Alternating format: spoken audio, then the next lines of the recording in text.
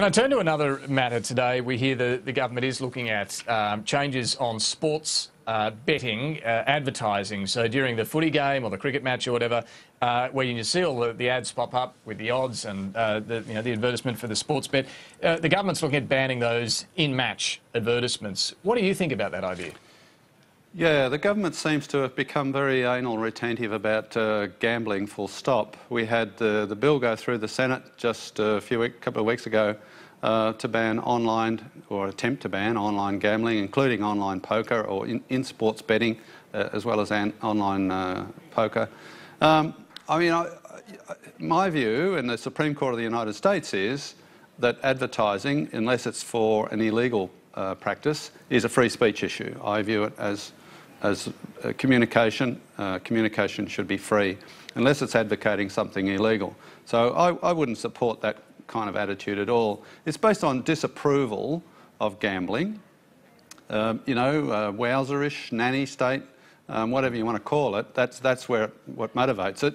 And once we start legislating based on disapproval, where does it end? You know, there's a lot of things that we all disapprove of. Do we want to prohibit them all? We have started down this path already, haven't we? We don't allow cigarette advertising anymore. Yeah. I'm sure you would disagree with that, though. You would say we should still be able to advertise for products that are legal. I do.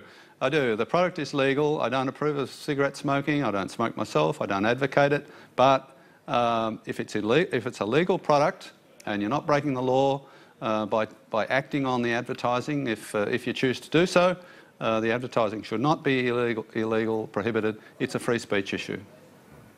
What about the issue of kids, though? And this is what many point to. Why should they be subjected to this if they're just trying to watch their favourite sporting team, their footy club, their footy team? And that sort of advertising can change the way they view sport, where kids are often now talking more about the odds rather than the skills of the player. Well, yes. I mean, it's still a matter of disapproval, saying, oh, well, somebody, a bureaucrat, a politician, is saying, oh, no, we shouldn't expose kids to things like that. Who are they to say? That's the real question. Who are they to tell parents, essentially, your kids shouldn't be exposed to this stuff? What if you, as a parent, have a different point of view? Don't you have a prior right to the bureaucrats and the politicians who want to control what your kids see on TV? There probably are some things. I'm not an absolutist on this sort of thing when it involves kids. There are probably some things you don't want to expose kids to, but they certainly don't involve odds on gambling during sport. I don't think that's anything to do with the government or bureaucrats. It's a matter of parents. You don't want your kids to see that, don't let them watch TV.